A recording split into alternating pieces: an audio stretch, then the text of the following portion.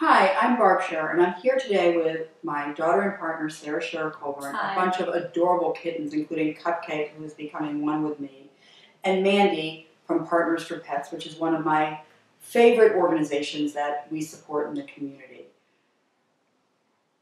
I bet you didn't know this, but did you know the average gestation period for a cat is about 64 to 67 days, which puts us right about at the beginning of the pandemic. And guess what? Cats were probably doing the same thing a lot of us were doing when we were stuck at home. Even if there wasn't the pandemic, this is kitten season. And although it may not seem, hi there, Cupcake may be coming home with me, Cupcake may not be available for adoption.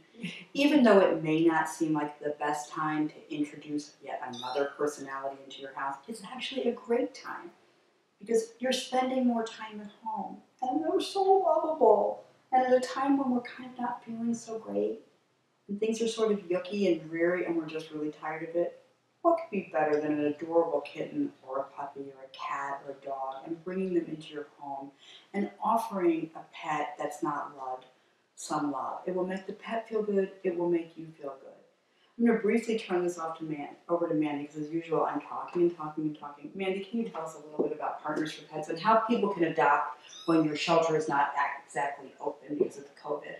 Yes, so I'm very happy to say that Partners for Pets is still actively pulling animals from our local animal control and the communities, even though there's such a hardship with the COVID-19 stay-at-home order for shelters. You could visit our website, partnersforpetsil.org, to see our adoptable dogs and cats.